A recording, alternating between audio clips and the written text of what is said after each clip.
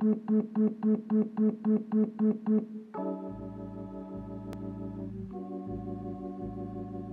break my heart into 1,000 pieces and you say it's because you break my heart into 1,000 pieces and you say it's because you break my heart into 1,000 pieces and you say it's because you break my heart into 1,000 pieces and you say it's because you break my heart into 1,000 pieces and you say it's because you break my heart into 1,000 pieces and you say it's because you break my heart into 1,000 pieces and you say it's because I deserve better.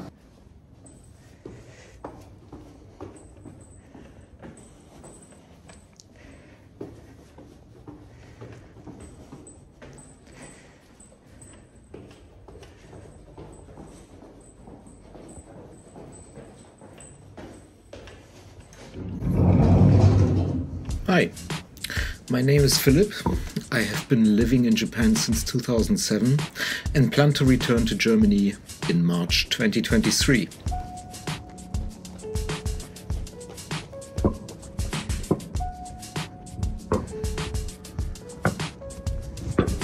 What you just started to watch will be an audio-visual diary of my last 15 months in this country.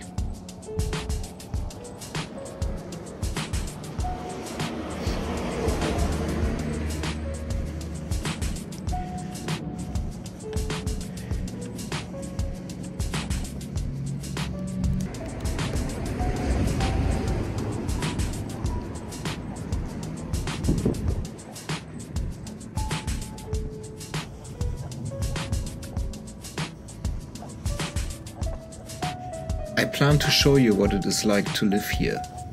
Not the fancy pants glittering lights of Tokyo, but snippets of everyday life in Yokohama, things I would have loved to see in the 2 years I planned coming here. Today I will take you to my local shrine, or jinja, so Tsurugamine Jinja.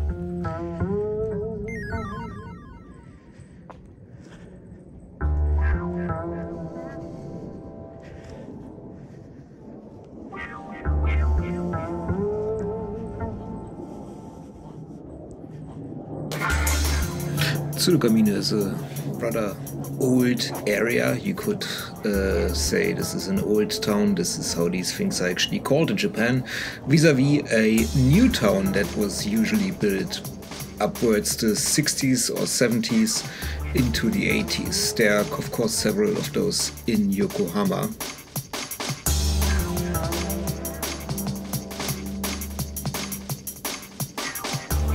I will go there either for a diary entry or perhaps a photo walk, which I also plan to make videos about.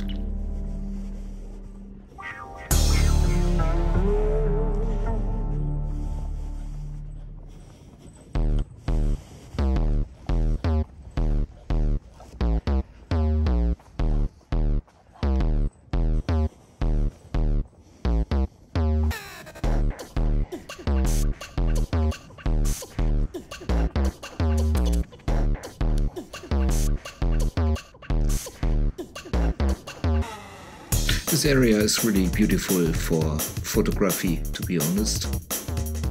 This, for example, is an Instax square with the flash enabled, sadly, but still. It is really beautiful to walk. I find a lot of inspiration around here.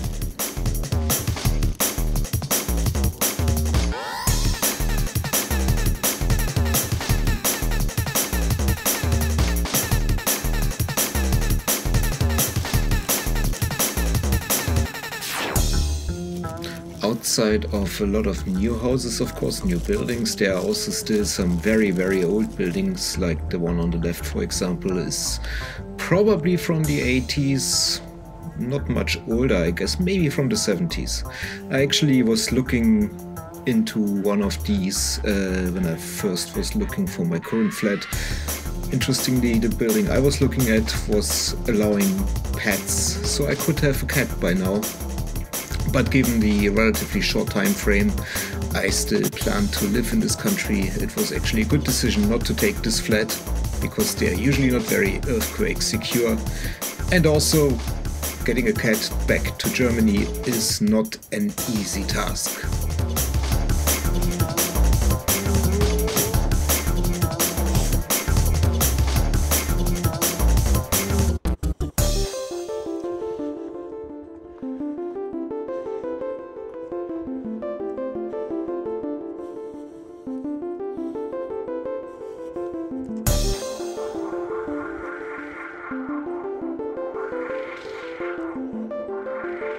So we are now approaching the Jinja. Let me pause the music for a minute.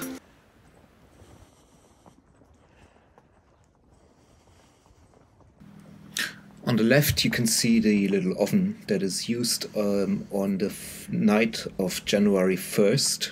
There you bring your old charms, lucky charms that you can usually buy in a Jinja. This one is a little bit too small perhaps.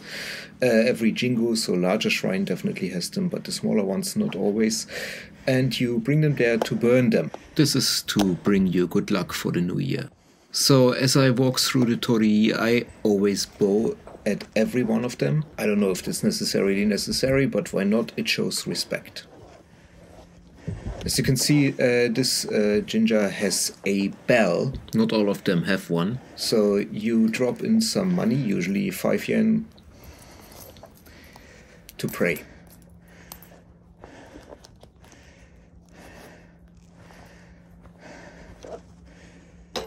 Then you ring the bell.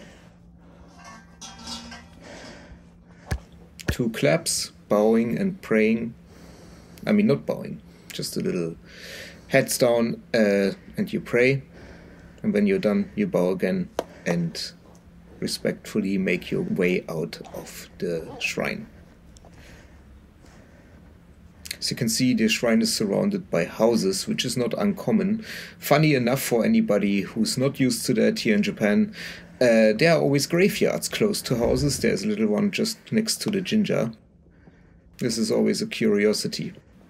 It is also said to bring you good luck to live right next to a graveyard. Right now, it's time for another photo.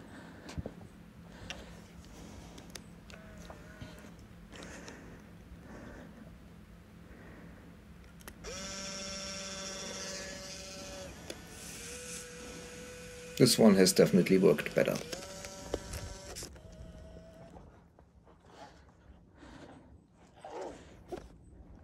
And as I had just left, let me turn the music back on.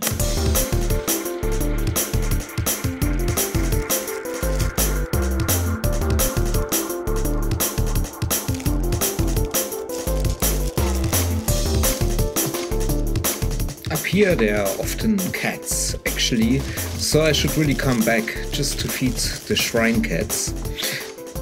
I don't know why, but this area is very rich of wild cats. Luckily, in Yokohama you can often find this, I guess even in Tokyo.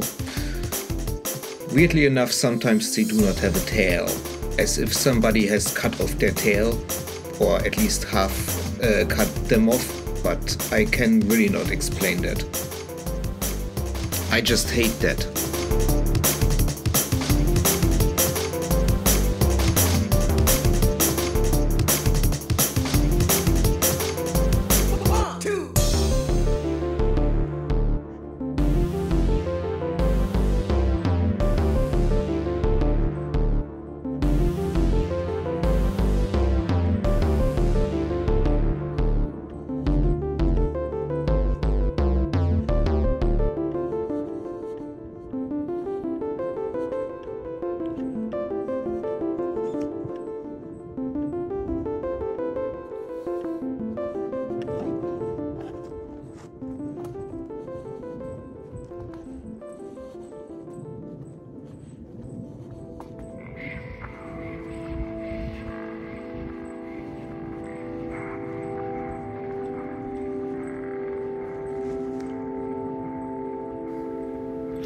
There are really many train nerds in Japan. I think my son is definitely one of them, maybe my daughter too to an extent. I am myself to an extent, and as you can see here, somebody had actually mounted a train's traffic light in the front of their house. You can really see a lot of interesting things here.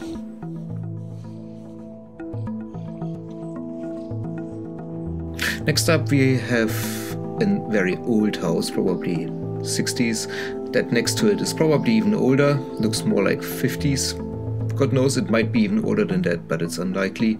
But it's owned by somebody who is politically very engaged. Not sure which party that is though.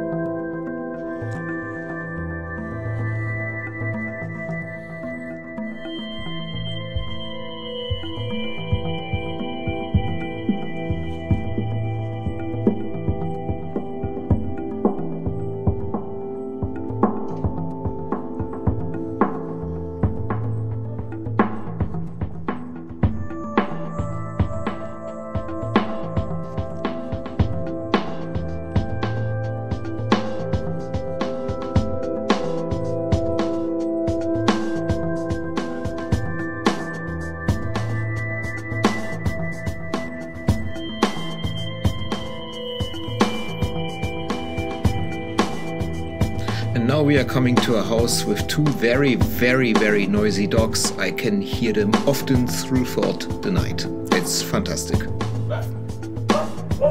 Exactly.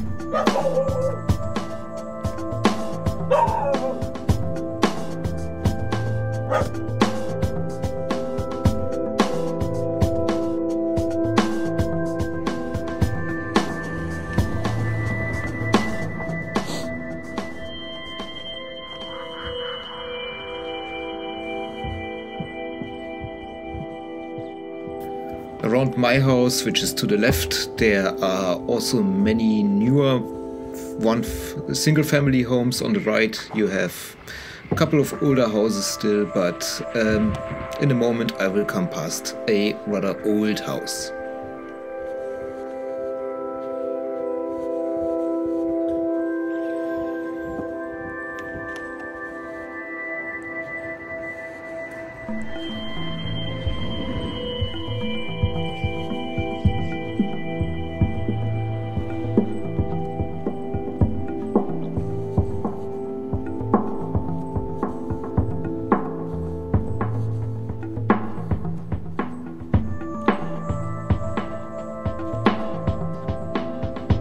This is the old one.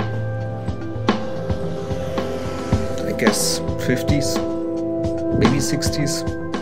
I'm not good with guessing, and there's sadly never very much information which is not just in Japanese, which I'm, even after 15 years, still not very capable of, which is one of the reasons why I'm actually going to leave the country, but I will talk more about that at a later point. And the houses right next to me are really new. When I moved here about a year ago, they weren't there.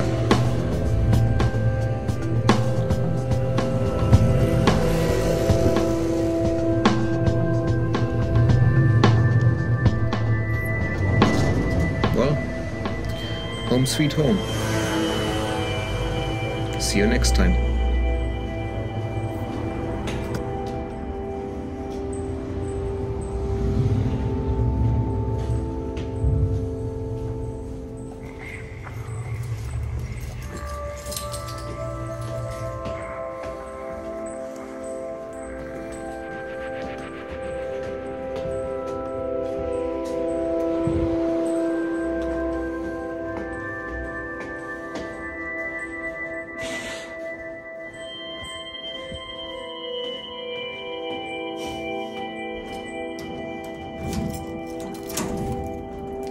Oops.